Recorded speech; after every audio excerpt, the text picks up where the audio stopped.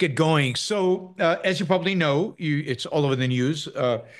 Hassan Nasrallah has been killed. He was killed yesterday in an attack by Israel on the headquarters of Hezbollah in a deep, deep basement underneath a number of high-rise buildings in a neighborhood in the south of Beirut. It's Israel. I've seen various estimates, but they used, let's put it this way, a lot of bombs. This is not like three or four. There were a lot of bombs that were dropped on this site yesterday to make sure that the job was completed. That is, they wanted to make sure that everybody in that bunker was dead. And they did a thorough job of it. If you've seen pictures of it, they completely destroyed that facility. They've known of this place for a long time. They've been monitoring and as well as movements for months. They've been waiting, not so much for the opportunity, but I think they've been waiting for a decision. The government had before it a decision to kill him on several occasions over the last few months, and they turned it down. Finally, this week they decided yes, and they took him out. Nasrallah has been the head of the Hezbollah for over 30 years. The reason this is so significant is because he has had massive influence throughout the Middle East. This is a man who had incredible charisma. Don't ask me how to measure charisma. The fact that people followed him and listened to him and basically he was a celebrity within the Shiite Muslim community, the Iranian-backed Shiite Muslim community. He was the guy. He gave inspiring speeches. He riled up the audience. He was considered to be a strategic genius. He got a lot of credit for the 2000 withdrawal of Israel from Lebanon. He was considered the guy who saved Lebanon, saved it from the Israeli menace. He, of course, since October 7th, has been siding with Hamas, and he gets a lot of credit for that. He used to go in these speeches and attack Israel vehemently, and he survived. He survived for 30 years. He came to lead Hezbollah after the previous head of Hezbollah was killed by the Israelis 30 years ago. So he is a major figure in the world terrorist network. And, I'll get into this in a future show in much more depth, but Hezbollah is responsible for killing 241 Marines in their barracks in Beirut, bombing the U.S. Embassy, killing the CIA head of the U.S. Embassy, torturing him, and then dropping his body, in the middle of nowhere. They also kidnapped, killed Americans throughout the 1980s. They are responsible for the bombing of the Kobar Towers. I can't remember the number of casualties there, American casualties there in Saudi Arabia. They are also responsible for the bombing of a Jewish community center in Buenos Aires in Argentina, which killed scores of people. And that is just the terrorist attacks outside of Israel. They're responsible for hundreds of missiles, thousands of missiles into Israel, a variety of different attacks across the border and killing of Israelis. They have sustained a state of war with Israel for the last 30 plus years, really since in 1983 when they were founded. And they really were founded by an attack on an Israeli military base within Lebanon, and then a few days later attacking the American barracks, the Marine barracks, and the American embassy. The Hezbollah is recognized, not that it matters who recognizes them, but recognized as a terrorist organization by almost by most countries around the world. And it is interesting to see that there's almost no condolences being sent from any country, any political leader out there. Everybody knows what a monster he is. And this is a major blow to terrorism and terrorists around the world. It's also and again, I'll get into more of this in a future show. Actually, the future show is going to be tomorrow. So tomorrow, I'm going to dedicate a show to a lot of this. 2 o'clock tomorrow, we'll do a show on the Middle East, and if this is a turning point in the Middle East. But this is well, Israel has occasionally brought down a leader of a terrorist organization and has done so over the years, and of course, took out Hania in Iran, the Hamas leader.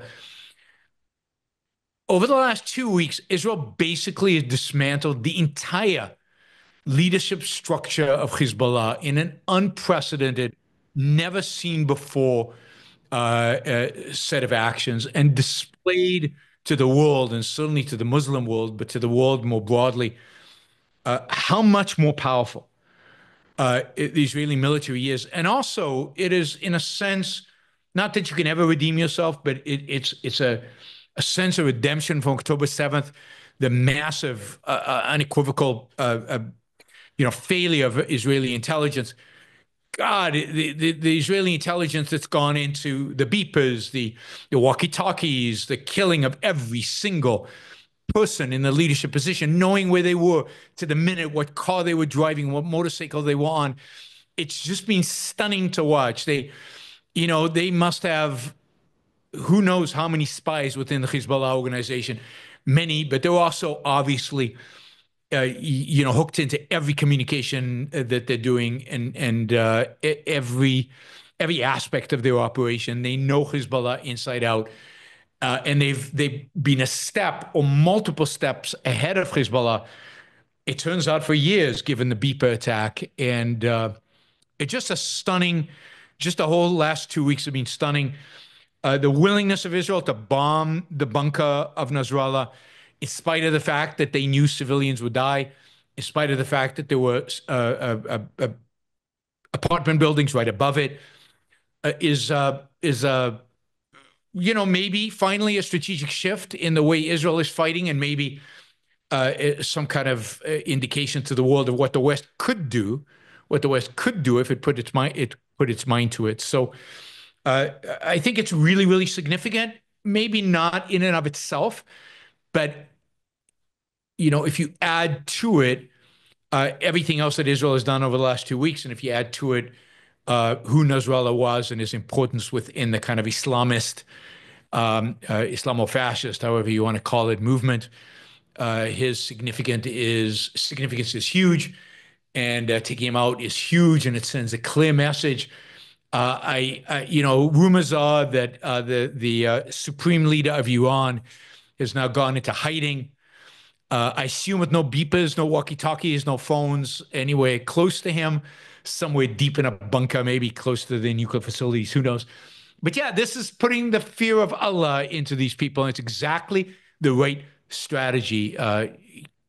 More is needed. Again, more on that tomorrow. Anyway, tomorrow at 2 p.m., we'll talk about Israel's strategy vis-a-vis Lebanon and Hezbollah, and we will also talk about more broadly the Middle East, and what we could do, or what is likely to happen in the Middle East in the foreseeable future, given everything that's going on. We'll talk about Gaza. We'll talk about Lebanon, but we'll also talk about places like Saudi Arabia, UAE, and the rest of the Middle East. But it is tomorrow, 2 p.m. East Coast time, right here, same place as always. That'll be a full show taking this into account. I'll tell you more about Nasrallah, his life story.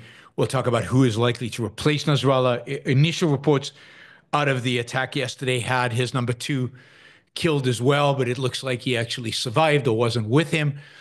Of course, Hezbollah is a very, very large organization. This is not the end of it, unfortunately. It is likely that new leadership will arise. And indeed, the strategy, at the end of the day, the strategy cannot be just decapitation. Israel's done that for years, and that has not solved the problem. It has to be more thorough. But Israel's giving indications, at least some indications, that they're on that path. we'll see. But if you wanna party to celebrate Nasrallah's death, that will be we will do that tomorrow and go into a lot more depth and a lot more. I did put Nasrallah is dead at the top of the title for today's show as clickbait. I'm entitled to clickbait once in a while. I don't do a lot of clickbait, but once in a while we need to do that. Um, Adam says Israel just killed the guy who was supposed to replace Nasrallah. That is great if that is indeed the case. I don't doubt Adam, but fog of war and all of that. I have my sources. I can check to see what they are saying. Sources I haven't seen in a little bit, but yeah, I wouldn't be surprised. Um, yep. Okay. Yeah, I don't see on my end verification that that is the guy they killed. Doesn't mean it's not the case, right? Um, but that would be great if they've got the number two guy, if they've got his replacement already dead. Um, we should also note, and again, I'll talk about this more tomorrow, just how many people in the Middle East are happy right now. That is, we have massive celebrations in Syria. All the Syrian opposition groups that have been brutally treated by Hezbollah and attacked. Hezbollah was used as the Iranian agent vis-a-vis the Syria. They slaughtered, killed, raped, tortured, starved to death tens of thousands of Syrians. And in bastions of uh, Hassan Khalil Yassin. Um, Hassan Khalil Yassin is not the guy that I expect to replace Nasrallah, Adam. I forgot his name. Anyway, that is not the name I expect. There's somebody else who will probably be number two. Um, all right. So yeah, a lot of people celebrating. I think the people of Iran are celebrating right now. The people of Iran, because they viewed Nasrallah as a linchpin of the Iranian strategy, and anything that weakens the Iranian regime, they support. I mean, I think the Iranian people right now would celebrate Israel taking out the entire Iranian regime. That would be a massive for them if that would happen.